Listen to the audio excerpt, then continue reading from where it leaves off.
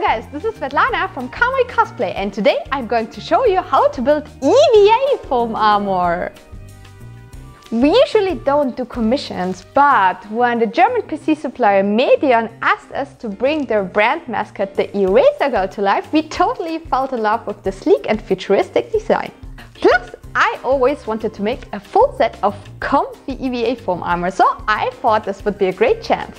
The hardest part about commissions though is that you have to make a costume for somebody else. Luckily, Medion provided me with the measurements of the model, and since I had nothing better to do, I worked out for 2 months and lost 2 clothing sizes.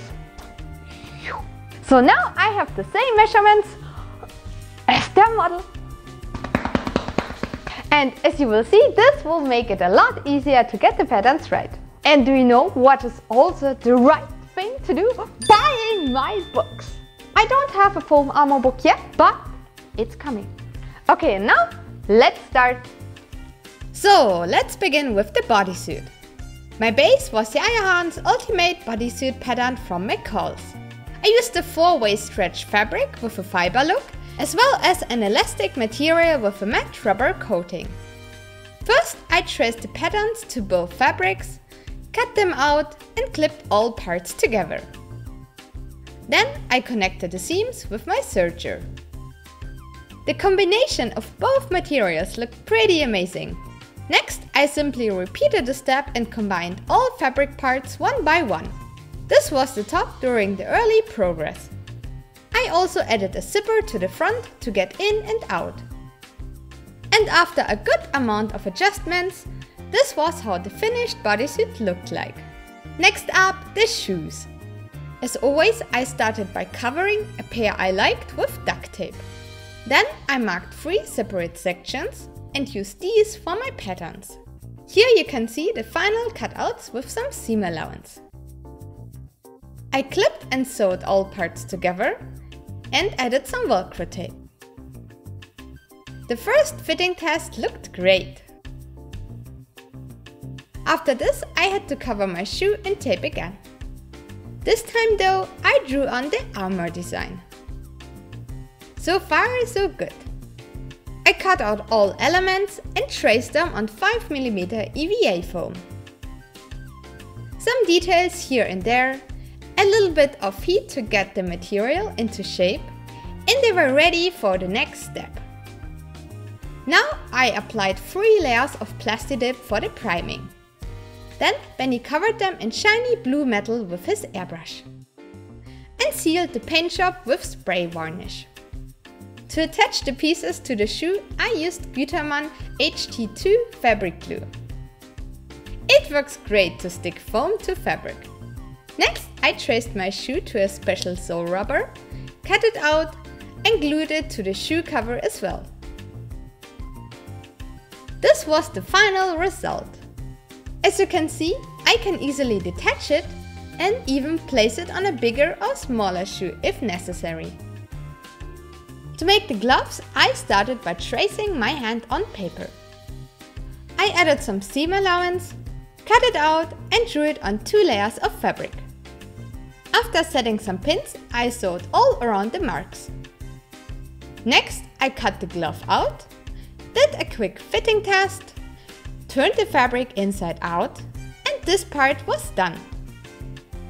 To get the shape of the armor, I put on a rubber glove and drew all shapes on with a marker. It got a little bit fiddly, but once I cut everything out, I had the perfect patterns. Now I traced everything on 2mm EVA foam, cut them out, covered them in plastic dip, and then Benny painted them and sealed them. Again, I used my favorite fabric glue for the attachment. I covered the entire backside and carefully pressed it on the fabric afterwards. All smaller parts had to be heated up and shaped on my finger before I could glue them on. But after this, the glove was done as well. Let's move on to the armor. To get a fitting breastplate, I first wrapped myself in plastic foil and then in duct tape. I completely covered my whole torso, front and back. Then I drew in the shape of my breastplate. It wasn't easy, but I totally did this without any help. Haha! After that, I cut myself free and separated the patterns. There were quite a few parts, and this was only half of the breastplate. I traced them all on high density EVA foam, cut them out and mirrored the other side. Next, I dremeled the edges to a specific angle, covered all of them in contact cement and carefully connected them to get a booby cup. Then I heated up the foam evenly and dragged it over an acrylic sphere to get an even rounder shape. I also used my Dremel to smoothen the seams nice and pretty.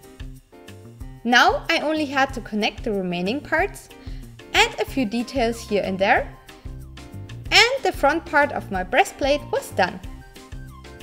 After building a simple back piece, this is how my chest looked like.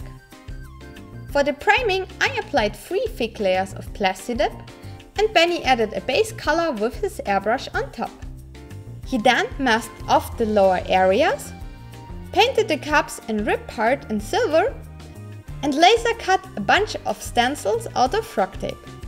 Next, he carefully covered the whole thing with his zigzag tape and sprayed another layer of color on top. Once he peeled off the tape, he got this amazing carbon fiber look. Now some dry brush weathering with silver color, a proper coat of satin spray varnish, and the paint job was done. For the attachment, I mainly used hot glue and Velcro tape. One part of the Velcro I glued to the inside of the foam. The counterpart was sewn to a piece of fabric and attached to the foam as well. And that's pretty much how it worked. The final result turned out comfy and it was super easy to get in and out. Next, the foam panties. I made a pattern on my body and cut, glued and shaped some EVA foam. The fitting test worked out great. And then came some Plastidip for priming, airbrush painting with blue and silver, here and there some Velcro tape, and the sexy armor panties were done as well. Yay! Let's keep the bracer short as well. This was the pattern. I cut it out, traced it on foam, cut all foam pieces out as well, glued them together and shaped it on my mannequin arm.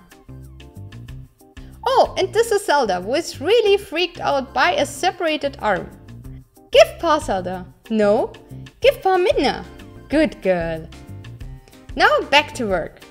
I connected all elements, added some details, primed the final bracer, and Benny painted it as well. After pulling off the stencils, he added some silver scratches, and meanwhile I sewed a fabric piece for under the bracer. I attached some Velcro tape, put it on my arm, reapplied a bunch of glue to the bracer, and pressed the pieces on. Together with the gloves, this looked pretty cool. Now the shoulder armor. Let's try a speed run. Made the patterns, cut the foam, all the pieces, glued them, shaped them, finished them, painted them, and added a fabric attachment. Done! Yay! Next, the leg armor. I think by now you should know how it works. First came the duct tape patterns. I traced them on foam, glued all parts together, and added some details. This was the finished foam armor. And this is how it looked after getting attachments and the paint job.